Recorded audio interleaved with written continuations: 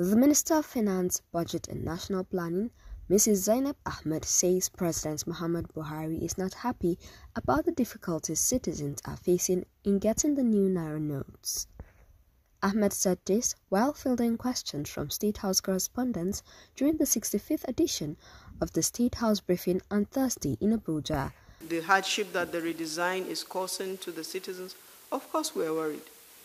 We're not happy that citizens have to queue and struggle at bank ATMs to be able to get their cash. But this is a temporary solution.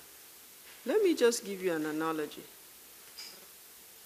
If you have a wound, for you to be able to heal that wound, it needs to be dressed. And sometimes when you go to the hospital, they'll put iodine on the wound, and it is very painful. But it's necessary to do that to be able to get the wound to heal. So it's not easy, and Mr. President is not happy that citizens are really suffering.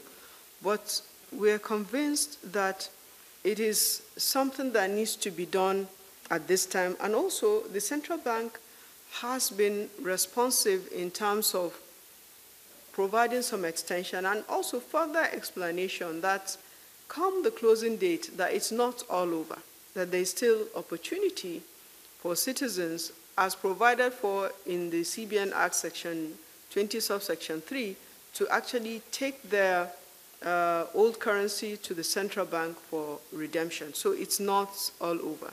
But the positive side of it is that there's a lot of currency that has been mopped up by this operation, and it means it has achieved a good level of success. The only sore point is the pain it has caused to citizens, which is regrettable, but which is also very transient and temporary, and the bank is continuing to address it.